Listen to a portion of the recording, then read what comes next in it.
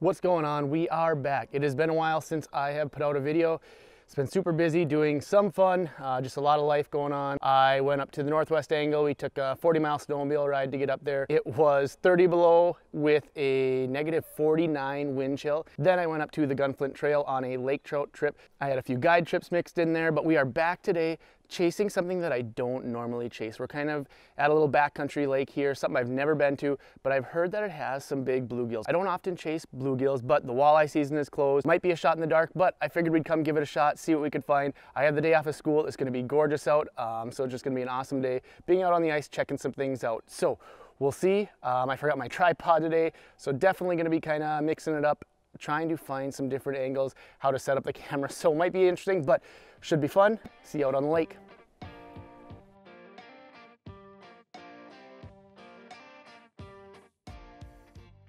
All right, well, we are out here. The walk was awesome because there's literally no snow. The plan is to pop a bunch of holes, use the Livescope, scout a bunch of different areas, see if we can see any fish, see if we can get on them. I'm guessing they're gonna be pretty spooky this time of year, especially with no snow on the ice. We're gonna be trying a little bit of some of that basin stuff to see if there's any out cruising the basins. Try a little bit of some shallow flats to see if there's any weeds up on top, see if they're cruising any of those, and then also those steep breaks where they can have access to both of those really easy.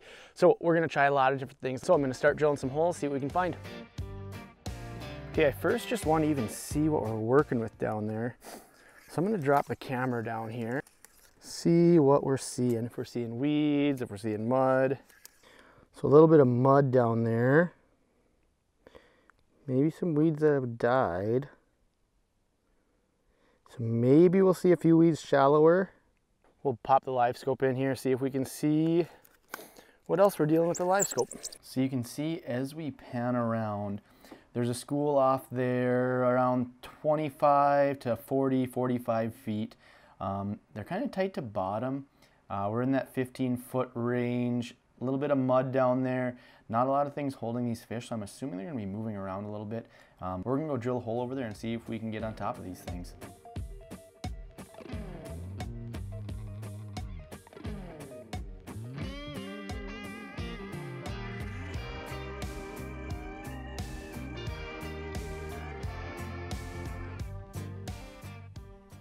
He was interested, still interested. Come on.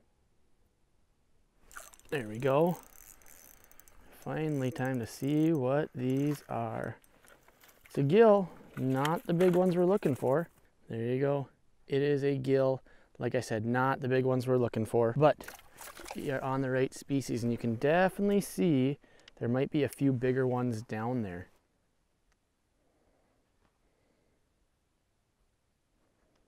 Yeah, jeez, wow, that was totally a pike. Came in and just chomped something. Yeah, no wonder these things aren't wanting to eat. They're worried about getting eaten themselves. Wow, that was cool to see though. Thing just came in and just chomped. There we go. Oh, I have a pike chasing it. Did you see that pike chasing it up? Decent one. Not anything too big, but nice.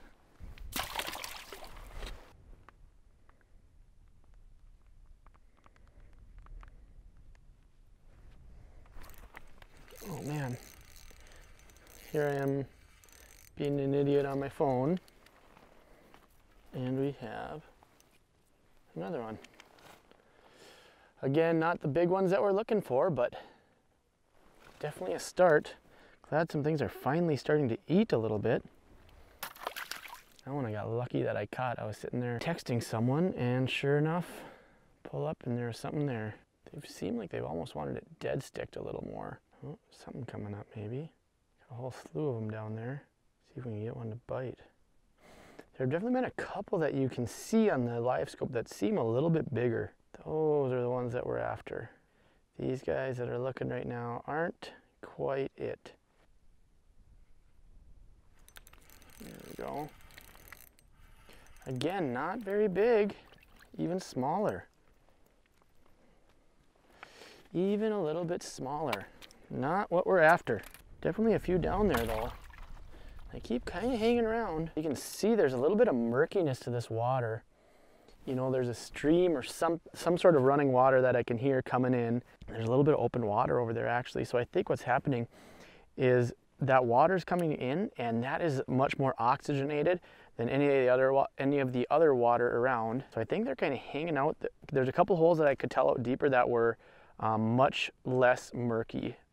They got to be kind of your typical clear, what I've been seeing out here. So it kind of seems like they're hanging out right on the edge of this, maybe even right in it, but definitely something that's been holding them. Must be some just pike cruising through. That's what's spooking these fish, kind of keeping them moving, are these pike that are cruising through that you can see right there. That one bluegill that I caught, you can see that pike come up and chase, and every once in a while you'll see this school kind of swim away, and then you'll see a couple of these bigger fish, some of these pike cruising through. See if we can see where they ended up. Some moved out that way. Not too terribly far away. Most of them moved behind us, so I think that's the direction we're gonna go. You can see a couple of those. Either there's a couple sitting right next to each other and making a bigger mark, or there's a few that are maybe a little bit bigger, maybe more the size that we're looking for. Just kind of all around it, just staring.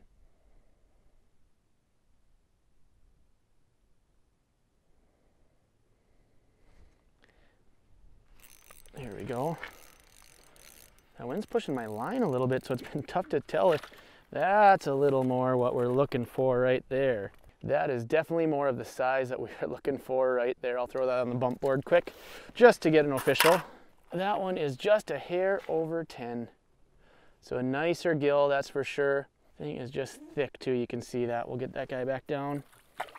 Like I said, I was trying to text. Sometimes, you know, they'll do that up bite where you can see your line almost go slack when they come up and bite it and keep going up with it. But I've been having a tough time detecting anything like that because that wind's pushing my line.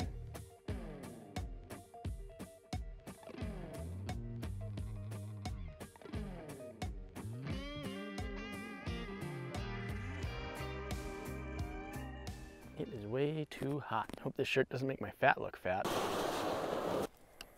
There's some fish. Drop right down into them before they spook, hopefully.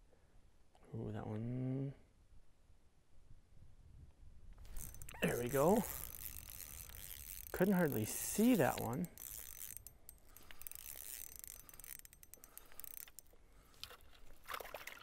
That's another hefty one. That is what we are after right there. Sweet. Just a hefty, hefty gill. Man, just out in a t-shirt, doesn't get much better than that. Another one about 10 1/4. I'll give you one more look at that guy. Sweet. These things are just thick too. You can see how plump that is. Get that guy back down right away. I had a little tough time seeing that. There's always that dead zone in the transducer. Any of this live technology, whether it's Lance or Garmin, just like in like your ultrasound, there's always a little bit of that dead zone where these beams are crossing. So that one specifically, that fish, I had a tough time seeing right away because it was kind of in that dead zone. I knew it was coming up, but I couldn't quite see it as well as I would have liked. But looks like that school has moved.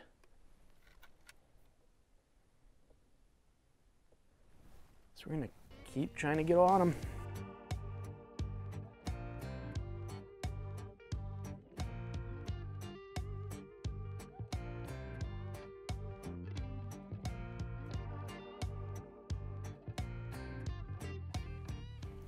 Oh, and I whiff. Come on. I hope they didn't get my bait. It's coming back.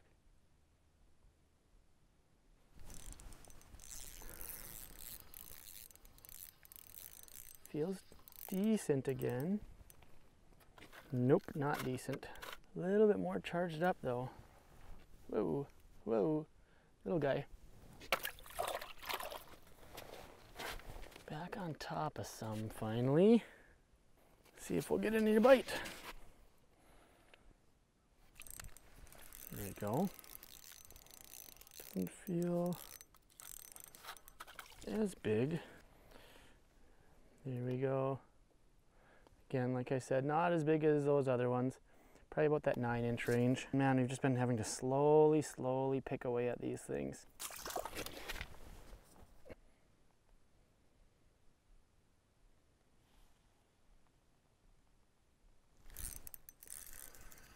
go.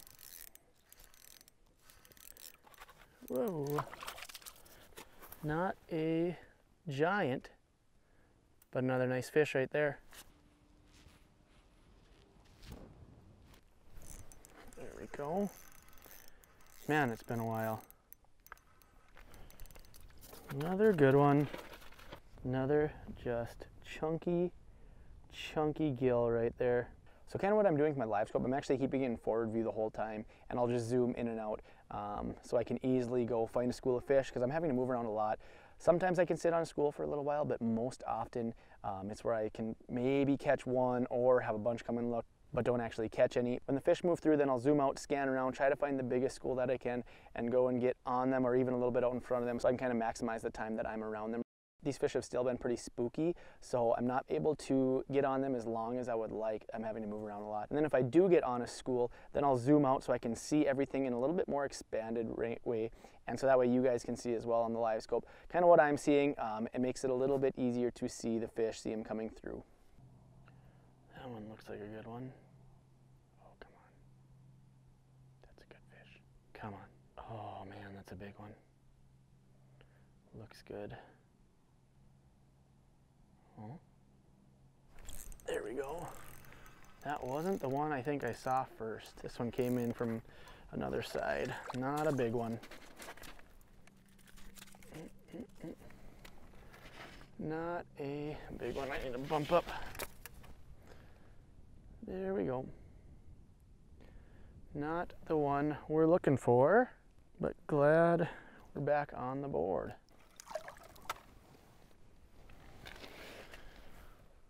Oh, that one might get eaten by a pike. Drop that one back down and see that pike chasing right after it. There we go. This one feels like a little bit better one.